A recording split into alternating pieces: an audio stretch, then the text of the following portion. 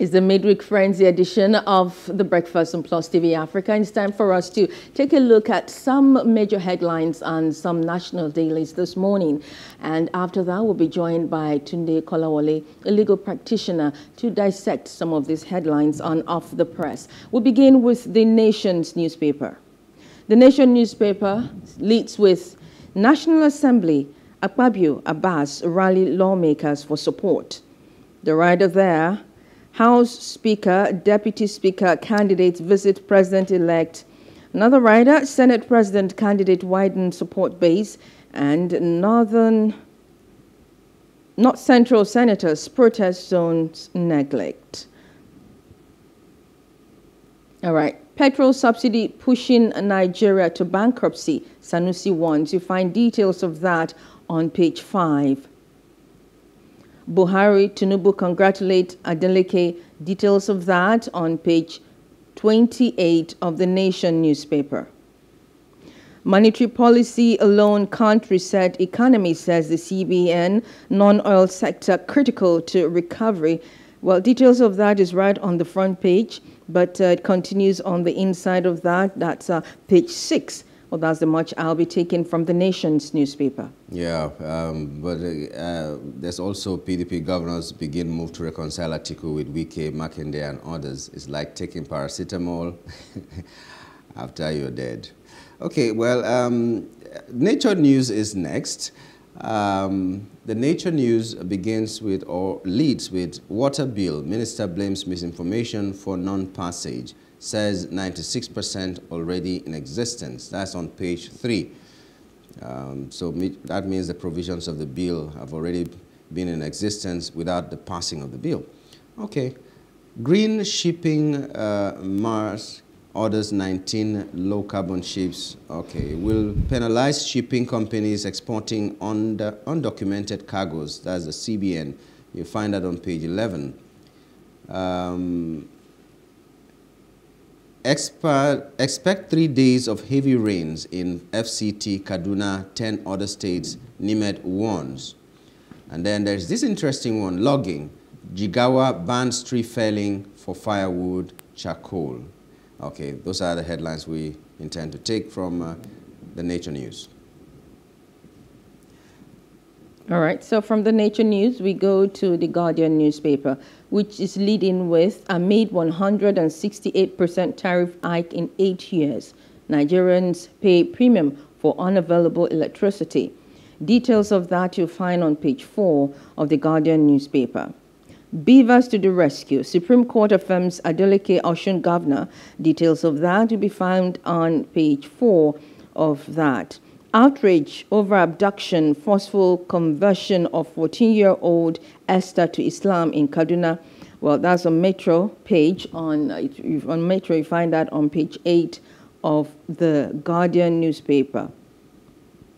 Well, concerns over electricity generation as terrorists eye national infrastructure. Details of that on page 6 of the Nation's newspaper. All right, that's the much I'll be taking from The Guardian. Okay, the Punch newspaper is next. The Punch begins or leads with presidential poll. Tribunal to consider PDP LP's live broadcast request. That would be nice. The rider is broadcasting proceedings live is of national importance. Atiku's legal team, LP insist. And then Justice Tsunami promises, not Tsunami, Justice Samani promises speedy treatment of demand. APC vows appropriate response. We have also Speaker. 5 aggrieved aspirants team up against Abbas. That is on page 7. Otedola fumes over Transcorp deal. Elumelu keeps mum. That is on page 31. Over $200 billion national asset lost to terrorism. That's federal government on page 42. Then 15 die in Sokoto boat accident, 25 missing. You find that on page 8. Final victory. Buhari, Tinubu congratulate Adeleke. Supporters jubilate. Lagos, federal government orders private jets removal from Abuja airport. Those were the headlines, or those are the headlines we're taking from the Punch this morning.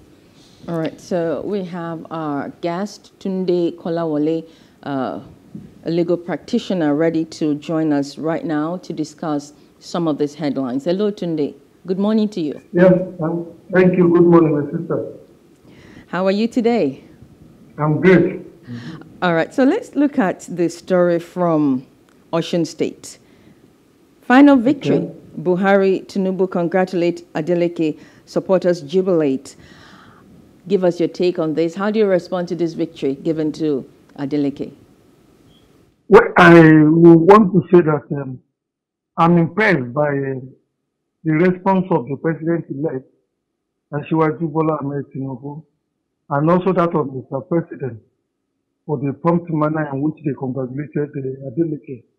It would appear to me from their responses that those two people are now behaving or have behaved like a great statesman.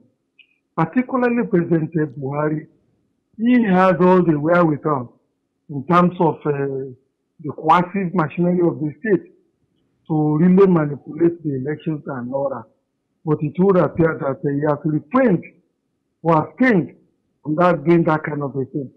If some other politicians, if the most prominent politicians in this country would have the same attitude like he has had, I think we'll begin to have a free and fair election in Nigeria. As so Governor Adeleke, but I think we should congratulate him. It has been a hard-fought victory. You will remember he first contested the first time, and it was alleged that he quietly won that election, and that the elections in a way was manipulated.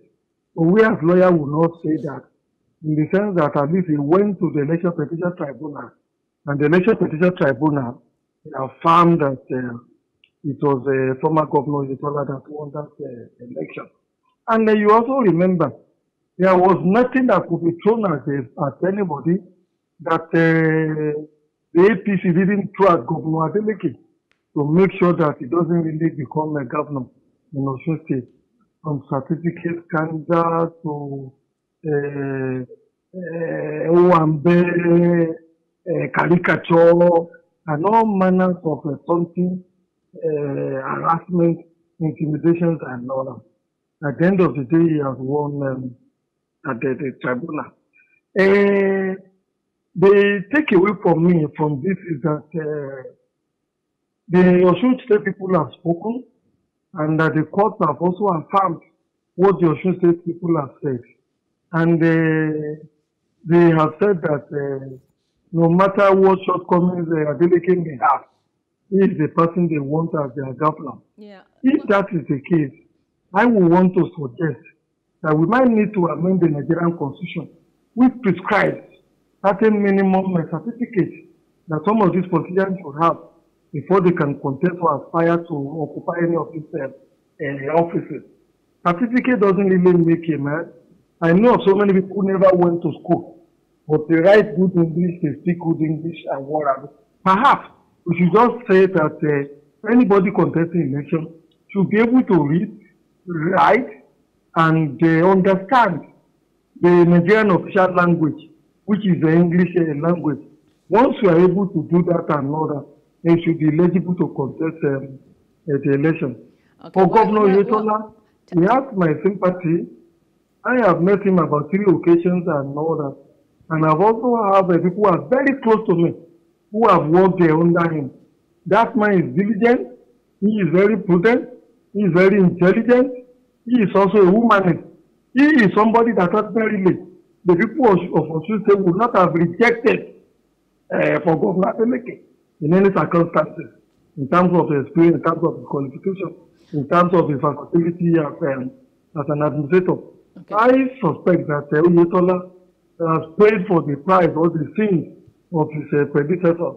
Because you will remember, when Governor Buhari left office, he left a mountain of debt, just like President Buhari is leaving. He also left so many civil servant salary unpaid. He promised to deliver on an airport which contract was awarded. The airport has not been constructed up to now. And what he simply did was also to import the developmental model of Lagos State into Osun State. And he started implementing that in Osun State, like mega schools, ICT centers, and all that. Whereas the environment are totally different. Lagos is cosmopolitan. There are no more lands to build schools and all that. You also remember, we introduced one single uniform, which all the schools have to start wearing. Yeah. It was also under Rauf that religious fundamentalism in terms of religious skirmishes began to rise in Osun State. Yeah.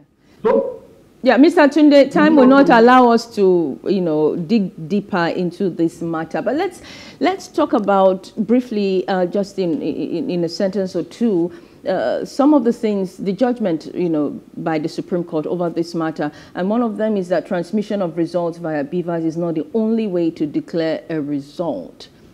How did that strike you when you read it or when you heard it? Well, ordinarily, I do not agree with the Supreme Court with regards to that. Why do I say that?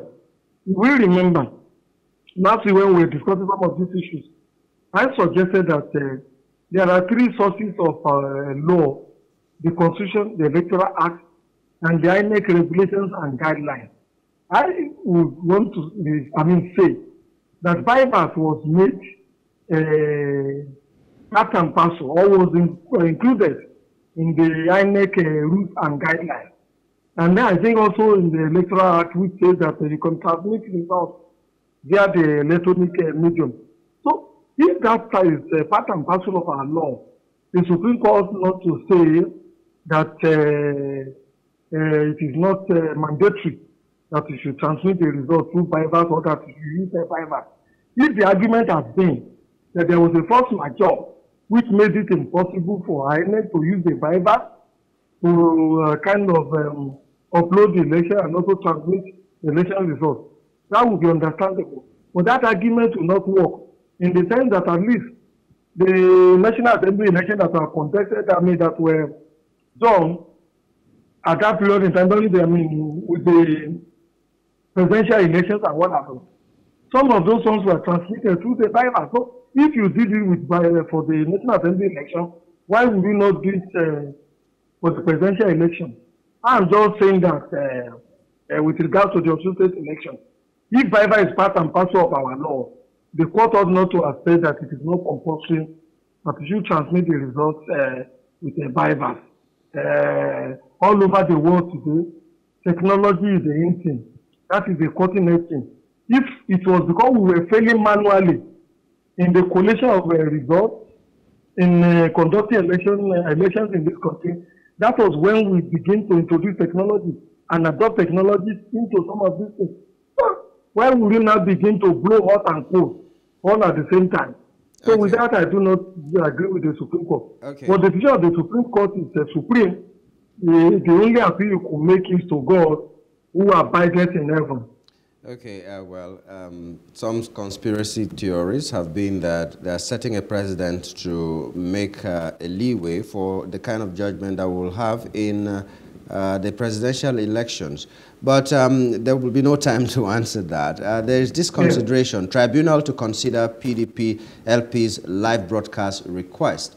So there's been that request that the proceedings should be broadcast live. Some people have kicked against it. Some people have said it's for national interest, for the transparency that comes with that. What's your response to it? Well, I want to align myself with the call that the tribunal's proceedings should be broadcast live. When you look at our law, and the law that establishes all our courts, and some of these tribunals and all that, it says that anytime a court is sitting, a tribunal is sitting, all its doors must be thrown open for people to come in and out. And why does the law say that?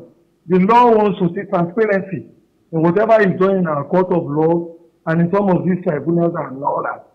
If the Nigerian people or the parties that are involved in this election petition and all that, like the PDP, the Labour Party and what have you, are calling for the tribunals sitting to be broadcast live and all that, I don't think there's anything wrong with it. It will further help to ensure that we have transparency, not just in the proceedings, but also whatever rulings and decisions that the election presidential tribunal for the presidency might come up at the end of the day. It shouldn't even be the election presidency alone. There are some other things before the court, and then before some of these tribunals that ordinarily should go on night.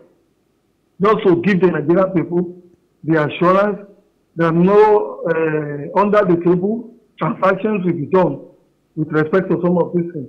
And you know the election procedures are very, very sensitive. So whatever is going to confirm more legality, more acceptability into the sittings of that tribunal, I am all for it.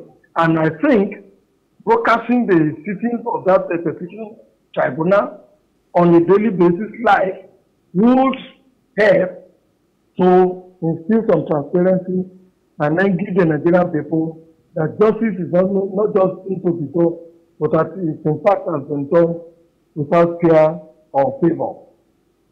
Well, I believe by Thursday we'll be knowing for sure if the court is going to grant that request. Well, we do not have any more time to continue without the press, unfortunately. But Tunde Kolawole, thank you so much for your time and insight on these topics we've raised with you this morning. Thanks for having me. You're still watching The Breakfast on Plus TV Africa. We'll continue now with our first hot topic after this break. Stay with us.